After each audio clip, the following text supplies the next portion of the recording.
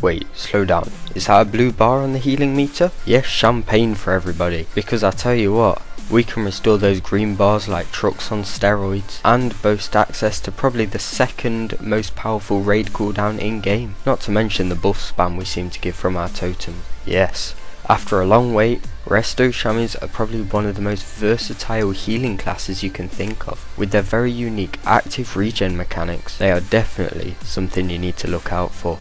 In this guide, I'm going to be showing you the basics to Resto Shamans. This includes all of our spells, so I'll be telling you about their different specs, when to be using your spells, when to be using your cooldowns, and I'll be telling you about the two most effective ways to currently play a Resto Shaman. So for starters, with your totems, you should, to be honest, should be putting down any totems that your raid doesn't currently have as a raid buff, and this includes keeping your healing stream totem down.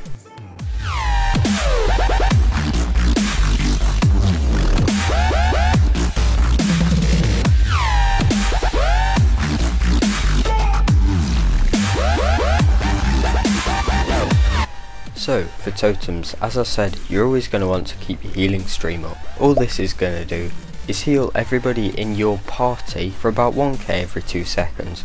So obviously, you know, this just helps to keep your healing going no matter what.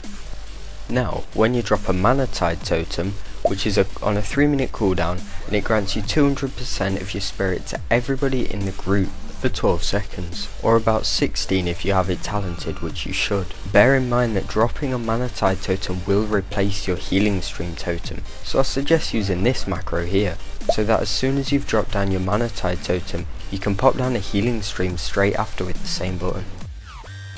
Okay, now we'll move on to the spells.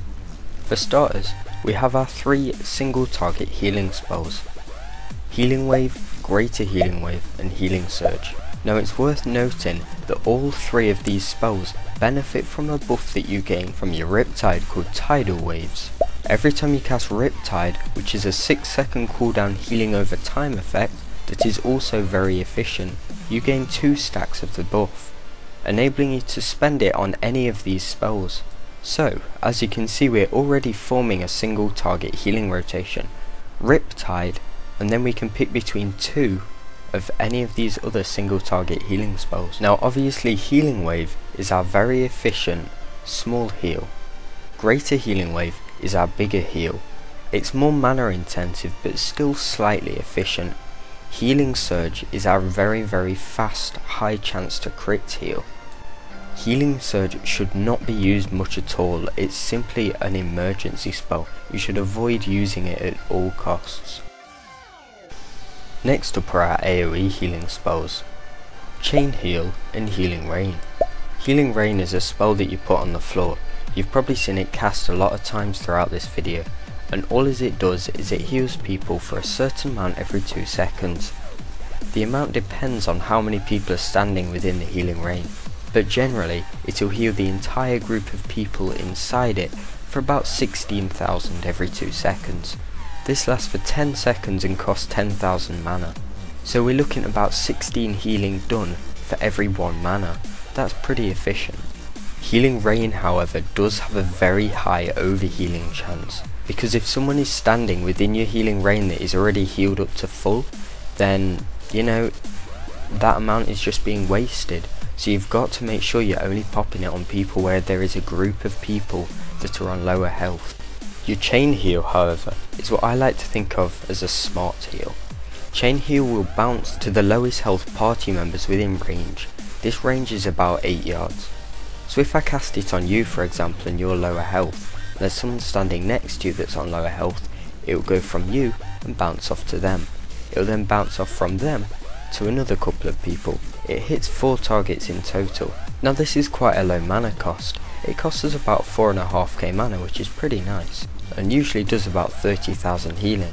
So it's not as efficient as Healing Rain, but it's more efficient than our single target healing spells. Bear in mind that casting a Chain Heal also gives us 2 charges of Tidal Waves, the buff that we mentioned earlier. Now, as you probably know from playing a Shaman, you have certain shields you can use. We're going to be interested in Water Shield and Earth Shield. Now Water Shield is a self buff with 3 charges. It gives you a passive mana regen which you ought to glyph if you're having any form of mana issues. In fact, I suggest getting this glyph anyway, because extra mana can be spent on extra healing, as you know. Wood Shield has 3 charges, and every time you're hit by a direct attack you lose one of these charges, but gain a slight amount of mana. You're going to want to keep track of this, so make sure you're constantly looking up at your buffs, or get an add-on to show you when your Wood Shield has dropped off so you can reapply it. Your Earth Shield is something that you're going to want to put on a tank.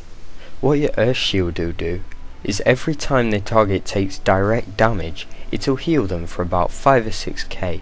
This effect can crit, however it does have a slight internal cooldown, so your Earth Shield will probably end up healing a tank for about 5 or 6k every 5 or 6 seconds. It's worth keeping up on the tank, because it can provide a substantial amount of healing over the course of its duration, and you can simply refresh it when it drops off the tank, or change the target that it's on if you want. Just be sure not to spam Earth Shield too much, as it can waste quite a lot of mana.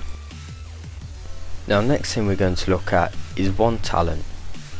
Now one talent may not seem to make much of a difference for most classes, but in Resto Shaman's case, these 2 points change the playstyle of your Resto Shaman completely. This talent is called Chaleric Currents. Now this is pretty self-explanatory. When you Lightning Bolt, it gives you mana back equal to 40% of the damage dealt. So if I Lightning Bolt and it hits 10k, it will give me 4k mana back. Now you can expect an average geared Resto Shammy's Lightning Bolts to be hitting about 8k.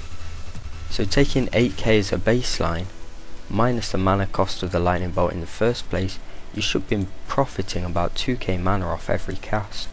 And remember, it can crit, so on crits you'll be profiting about maybe 6 or 7k mana.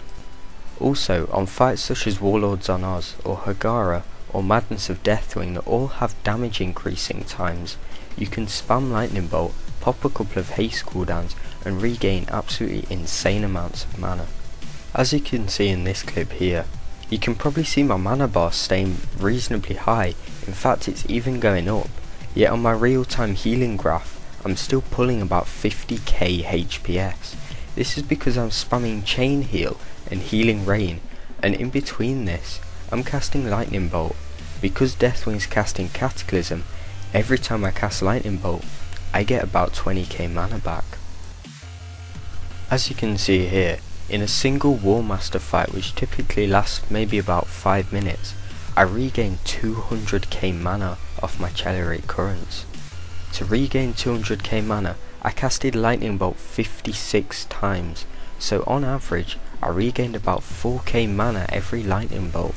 Now, if you are speccing into Chaleric Currents, your stat priority should look something like this: Intellect, then Spirit, up to whichever point you feel comfortable with, but I wouldn't go above about 3500, including your trinkets stacked up, that is. Then Haste, then Mastery, and then finally Crit. There is however another style of playing a Resto Shaman, and this is without taking Chaleric Currents. What this style of Resto Shaman will generally do is stack Intellect, then Spirit to maybe a cap of about 4.2k this time, followed by Mastery, then they usually pick between Haste or Crit.